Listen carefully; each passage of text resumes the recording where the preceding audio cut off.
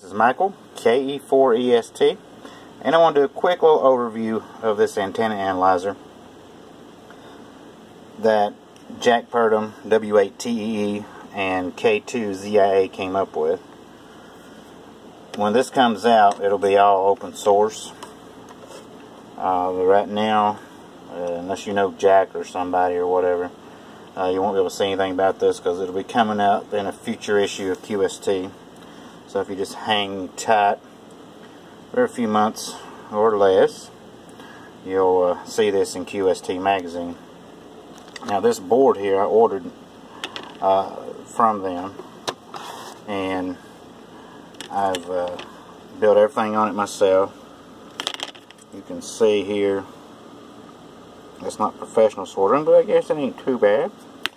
I bought all the parts myself, everything, and put it all together. And it's made to be modular. It has used the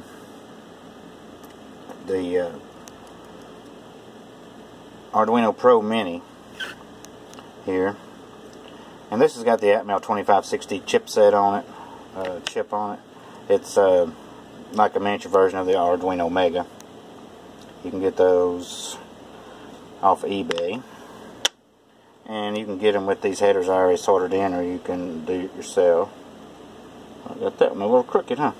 Anyway, and then it uses this DDS board here, and it's made modular. Like I said, it's made to plug in here. This will plug into there. Well, let's get the camera on it. It plugs in like that. I'm not going to actually plug it in. I'm just going to set it down. This goes in, and this will go in right there. And then on the other side, you can plug in your LCD display. It uses TFT, so it's really nice, pretty display. And I'll show you one I'm building two of them. This is mine. It's been put together, works fine. I just took it apart to show this video. Here's the one from my buddy. Move this light over. Okay. You can see now I've added code, I've heavily modified this code. Not the core of it mostly, but I did a couple things in the core, but I don't really want to reveal those yet until this thing comes out. But I've added stuff like it doesn't say this here, and you see this call sign on here. It's not my call sign. This is a friend of mine, K4PTP Clyde. I'm making this for him, and I got this case here off Amazon, eBay, or something. And then I printed out on this clear sticky paper, put this on there. And it's got an on and off switch, and here there's a power jack, and you can put in batteries in here too if you want to set up with batteries. And it's got a rotary encoder it uses right here that you can, and you see at the top it's moving those menu selections there. And then you select what you want. I want to do an analysis. Okay, I'm going to do a new scan, and let's go down here to 40 meters. Okay, and it's hard to see on the camera, but you can select your frequency, so your starting frequency. So we'll start, we'll go the band edge, and it's going to scan it. Okay, the minimum SWR is 1.19 at 7156. That's another thing I changed. There's a couple other guys out there I know is making these. That looks different up here because before it just showed the rest of this would have been a bunch of zeros. And I got rid of the zeros and added kilohertz.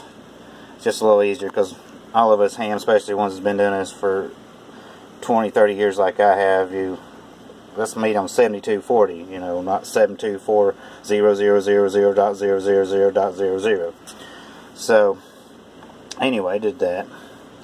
And you can see there's the SWR, and this little point here shows you the lowest one it found.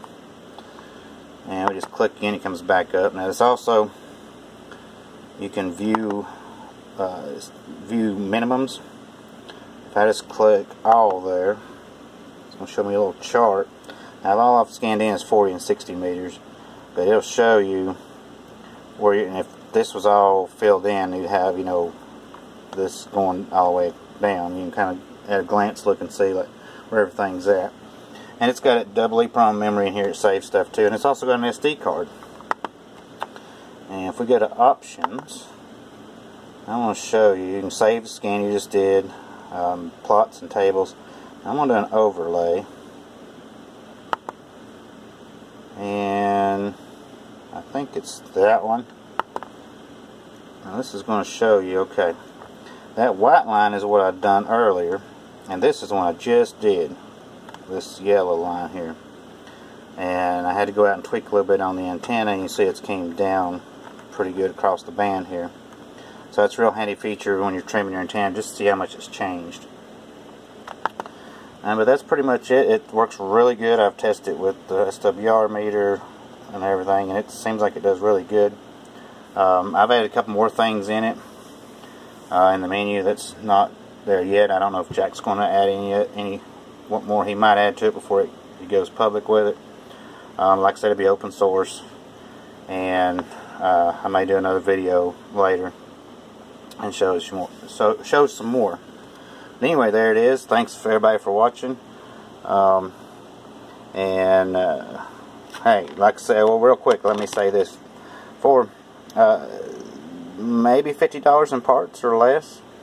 Yeah, maybe just about 50, especially if you had to buy everything from scratch. I got a really big, as they say, junk box, but I do have that. But I also got plenty of drawers that I've got all my stuff organized in. I've got plenty of resistors, transistors, yada yada yada. So, not very expensive, but it does a whole lot of features that some of the SWR meters on the market that cost a whole lot more don't do. So it does, you know, get back into ham radio spirit and make your own stuff. It does make a difference sometimes when you do that. Anyway, thanks everybody for watching, and catch me next time. This is K4EST.